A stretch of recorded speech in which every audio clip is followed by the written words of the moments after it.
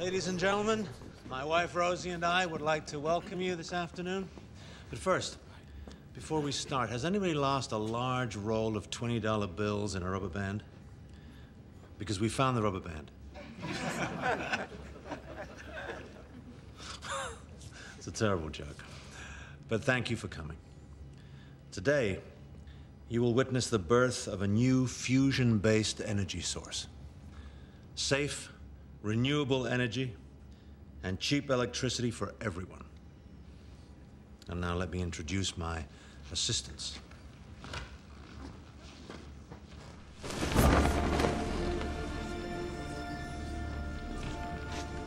These 4 actuators were developed and programmed for the sole purpose of creating successful fusion.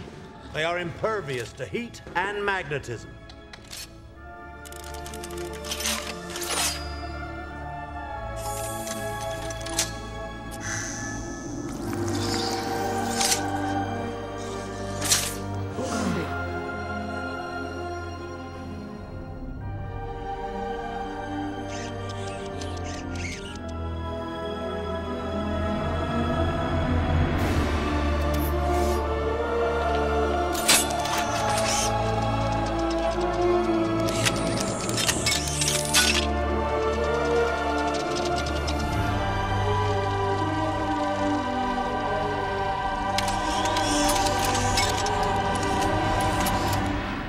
These smart arms are controlled by my brain through a neural link.